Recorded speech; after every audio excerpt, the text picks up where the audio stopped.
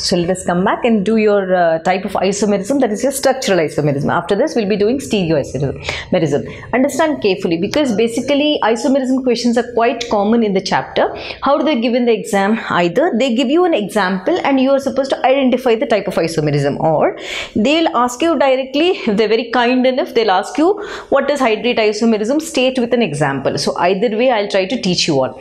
Done. So whenever we speak about structural isomerism, right? So what do we say? What are isomers which have the same molecular formula but different arrangement of the structures? It's called isomer. They're called isomers, and the phenomenon is called isomerism. So here, when I speak about ionization isomerism, so simple. Whenever you are speaking about ionization, just remember one thing. Now I said you have your, okay, let us take an example first, then we'll write the definition.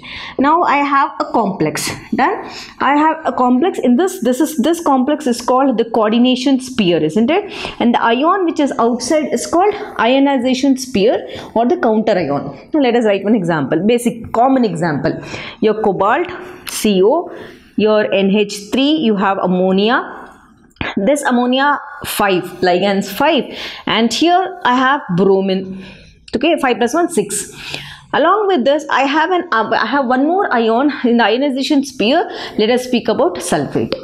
Now let's write the ionization isomer for this. Now if there is an exchange of ions from the ionization sphere to the coordination sphere, and the coordination sphere ion will come out, it means there's mutual exchange of ions, and such type of isomerism is called ionization isomerism. How do I just write this? Take cobalt, CO, NH3 taken 5 times, your SO4 is in and your Br is out. These two are called isomers. Done. Simple. Now let us write ionization isomerism definition. Right? It's explained, or how is it defined? It's defined as exchange of, or you can write ionization isomerism arises. This is better, I believe. Ionization isomerism arises, or it's shown, arises when there is exchange of ions between which one and which one? Between the coordination sphere as well as and ionization sphere. That's it. Simple. I'm just showing it between two. Let us take one more example.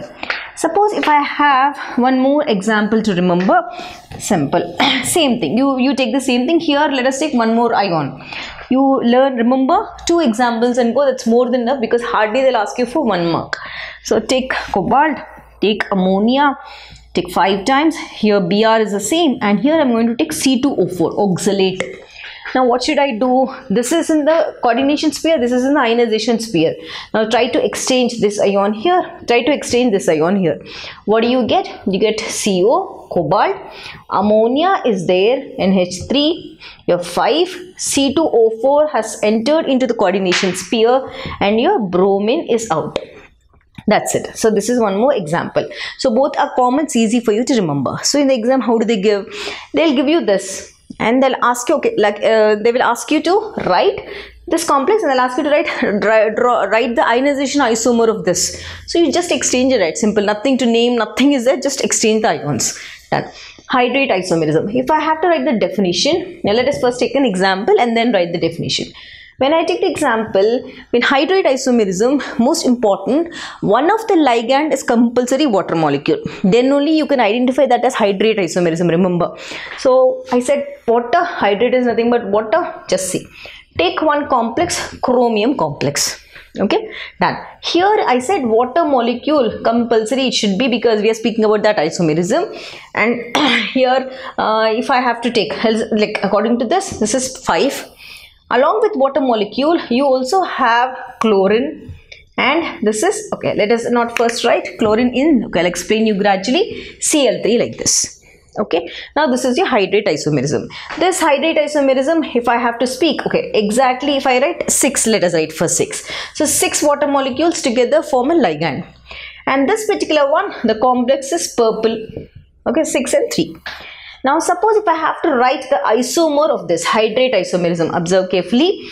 this Cr remains there only. Out of 6, 5 remain inside. 1 Cl from here enters into the coordination sphere to compensate. So how many Cls? Out of 3, 1 has gone inside. This will become Cl2. Water 6 out of 6, 5 are in. 1 comes out as H2O. This is one type of isomerism. Let's count. 5 plus 1, 6. 1 plus 2, 3. So total done. The same thing, it can also exist in different type of isomer. Now observe carefully. Here how many did I take? I took 1 water molecule out.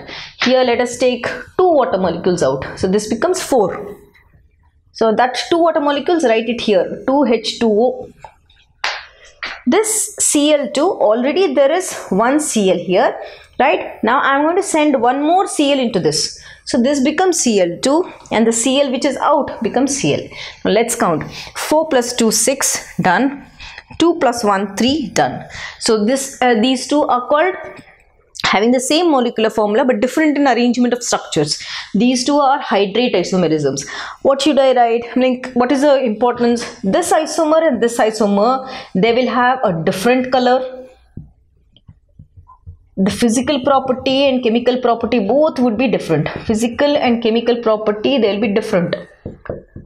If they ask you what is the importance of hydrate isomerism, you can write that. Now how should I define?